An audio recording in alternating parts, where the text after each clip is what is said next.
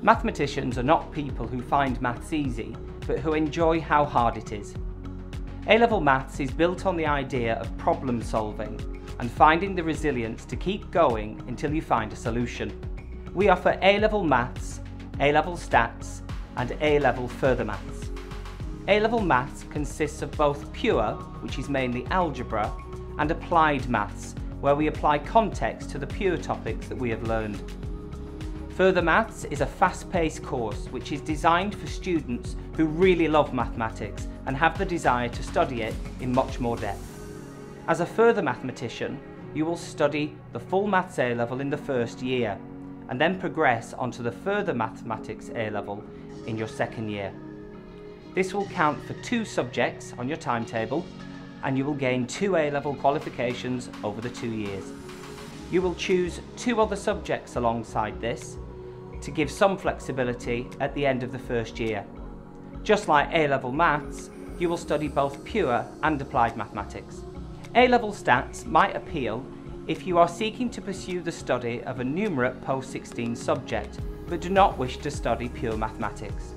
You can, however, study both A-level maths and A-level stats at the same time. A-level stats complement subjects such as A-level biology, psychology, geography, PE, business studies and accounting. The emphasis is on using and applying statistics. You will interpret statistical information and results in context and critically assess the reliability and validity of statistical methodologies. What will I study? You'll begin A-level maths by recapping topics like surds, indices and quadratics, which you should be familiar with from your GCSE. You will move on to calculus and trigonometry, which are the most important topics in A-level maths. Calculus consists of differentiation and integration, which considers the gradient and area underneath a curve. And trigonometry studies relationships between side lengths and angles of triangles. Collectively, these pure topics make up 2/3 of your qualification. The remaining third of your qualification is applied maths, which is made up of statistics and mechanics.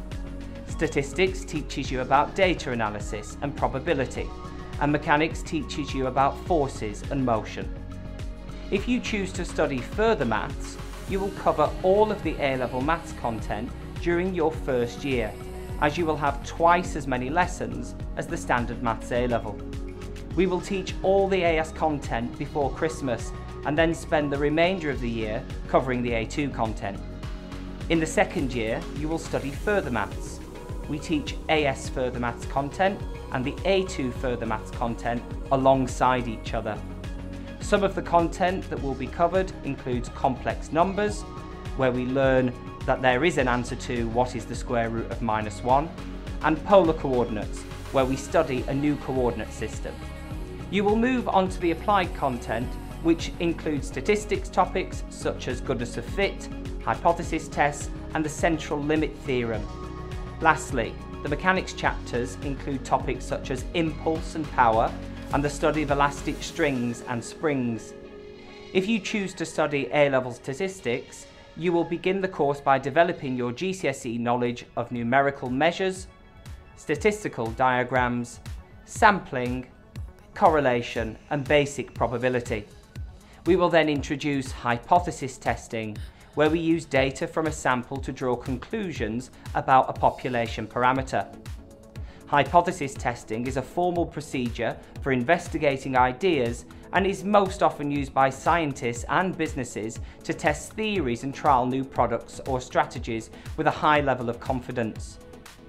Hypothesis testing is the most important skill you will develop during the qualification, and you will learn how to carry out a large range of tests and the conditions that they each need to satisfy in order to make your conclusion valid.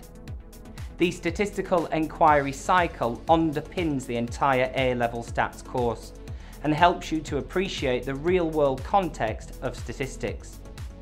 During the course, you will develop your understanding of the cycle and develop 3 key skills: interpretation, analysis and evaluation. You will be required to analyse statistical information and form your own opinions. You may be asked to discuss how you would collect data in order to eliminate bias, how you would use the data to draw conclusions, how you would present the data using statistical diagrams, and what would you do differently to improve the results. Are there any extracurricular activities? We encourage you to take part in the UKMT Senior Maths Challenge.